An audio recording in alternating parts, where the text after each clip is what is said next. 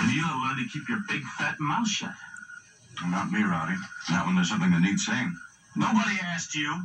Just a minute, Mr. Leeds. Here's a payment. No, you wouldn't. It's not very flattering.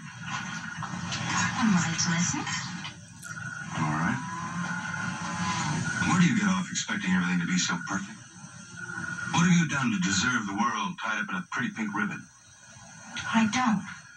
No? Some poor Jasper asked you to marry him, and he isn't enough. You have to have everything else, the way you want it. People, the country, the kind of living.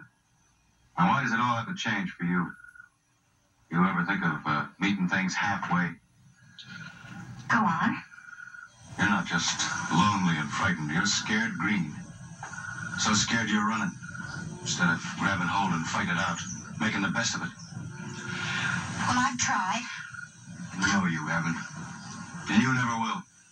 So you go on back home where it's warm and safe and comfortable. Where you can have everything you want just the way you want it. All served up on a silver platter by dumb Jaspers like him. Thank you for your interest, Mr. Forrester. Anytime. Good night.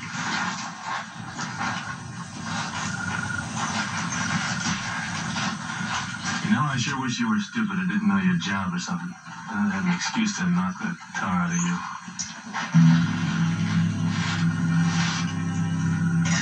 Say, that was quite a speech, Clay. I never thought you'd get so head up about anything. Sure rubbed me the wrong way. So I noticed. You know, it's a funny thing, now. People most hate in others what they most hate in themselves.